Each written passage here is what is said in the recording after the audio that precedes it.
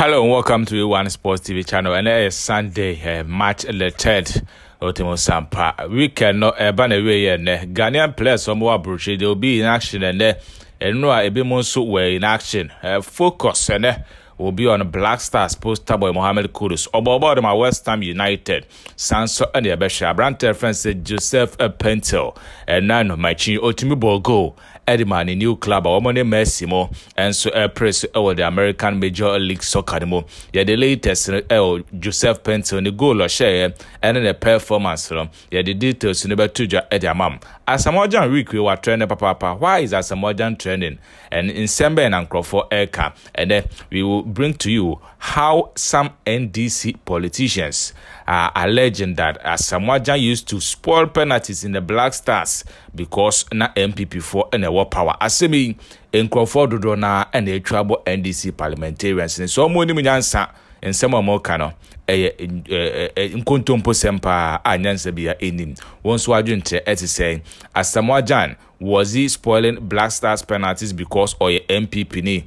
for adwente for go comment section my for my subscribe to One Sports TV channel no. After subscribing kindly turn on the notification button by clicking on the bell beneath the video and update today but Amsel Block Machinery and Block Manufacturing Company Limited or maso ya se ebo ya se pampe me the details in ya no yet me the tuja e the amount our channel so opo mecha kwa mo spin test road no so opposite KFC building say block machines na opa ton kwa dia Amsel and a bit my ton papa and the amount blocks e try and dance na person to designer blocks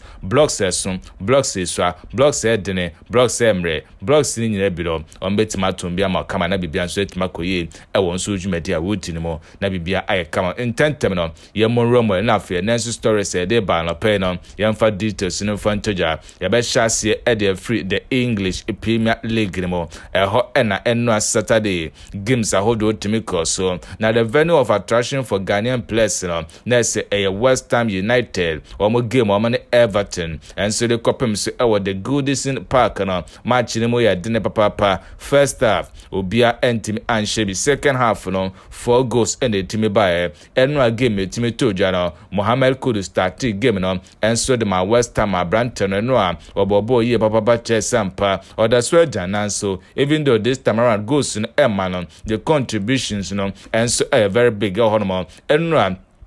Mohammed Kudus wotimi bo assist back honomo at the boy Emma Ultimo Sampa West Ham folk din kunim into 2 assists in his last 2 matches na chese Mohammed Kudus wo jani nanswa enye fedi agro cry no game because Goodison Park no abrante friends beto wono enya go edikan edema Everton and Everton force kasen komenya no fala nkomo etwem ediakọ nanso West Ham for chom Sampa penny di penny elunti Kadzuma etimi bo go abrante friends Thomas Susek wono so etimi ball goal ni goal no and abrante friends Mohammed Kudus wono etimi provide assist now team say Black Stars player no Odaswa Shina Edson Alvarez wono so ebo goal edma West Ham mo timi na 3-1 wo ma Ultimo Sampa bibian so timi ko ye de ma mo enya sim kuma kranti Kudus abrante no da stranger nanswa worry say ade and so English Premier League mo ye mo room the American Major League Soccer sa league no and a Lionel Messi and Crawford friend said the good one nso Asia kan e hormone and no na say game back to me cause the American MLS anymore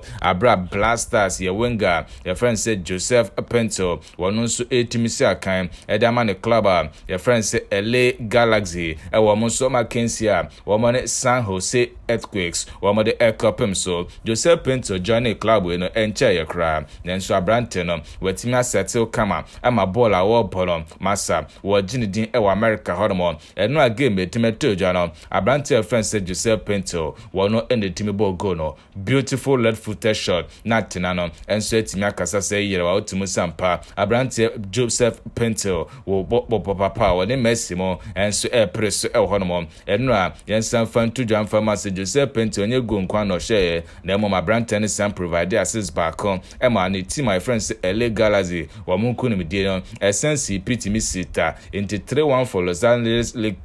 Galaxy abra Joseph Paintsil elbow goal na wasan provide assist Asamoah and so omujumedi a wo ekodi enimo ya the plus na stories na timaba yenka legend Asamoah Gyan honso asem kakra abrante na timi atrend papa week ya ebe na de ti a wo trend nyina enso ene se NDC former MP Bako, our friend said Roxanne Nelson Dafia Mekpo, one a South Day, or more member of parliament, and I just want to a Kasakakra, na Kaso de Kotuja or Radio XYZ, or say Asamoah Gyan, or Shadanya professional, sir, or say Asamoah Gyan, or a political footballer, Nese, what now buying any what Bermudia, or Babone Kama, or Beshe Gosin Edamao, but say NDC, woman the wa Bermudia, or Babon Troka, Etima says the penalties any at also 2014-2010 World Cup penalty Asamoah Gyan kobo tutu ni nyina because na NDC for ena na ewa bemu ati se papa no nsem ode kotudwa no enkofo bebre na well meaning Ghanaians omase papa no asesebe na adwunum kan kakra asesebe ne nyansa ene nimde e ofom kakra enkofo atwa abone atwa na da papa na Roxanne Nelson Dafia Meko NDC MP ene wodi ababetudwa so opomacho momfa no bone channel or say or the apology kase pa enso de Asamoah Gyan say nsem okokan say Asamoah Gyan MPP for abemu a and oyere no hobobo na say NDC for abemu a na so sheda ebobo penalty set to twene no MP no or say opacho papa or kan ono ano kan but one kan ye statement kakro de ba Montano or say the Black Stars and other national teams have iconically rallied and carried our passions, dreams and aspirations for glory to the world. Upon reflection and calls from people like Kempon, I retract and unreservedly apologize to Asamoah Gyan for my comment. Internet say MP no after saying Crawford each another part, after saying Crawford each and sampa or MP but in some Kenyan say no papa ne etimi de chopper babe toja or so Asamoah Gyan chopper papa Asamoah and so suma na ni nyina chino yen sanfan toja say Asamoah Gyan has been made a member of the manifesto committee of flag bearer of the MPP and Vice President Dr. Mohammed Kudus enche Nasa Asamoah Gyan one sports minister of Ghana no abranten betimanya adwuma no etimaye ene ye dey update no ye dey besia later today ye be monitor the be koso Ghanaian players abroad ni nyina no ye dey latest ni nyina details no ye be hwe na fe ye timi dey ababa tudwa e dey ama high one sports TV channel ye be so like video no comment subscribe to one sports TV channel after subscribe no kindly turn on the notification button by clicking on the bell beneath the video. My partner share video no more from so it's many share. Until the next update, everybody, kindly take care and stay safe. Peace. Shalom.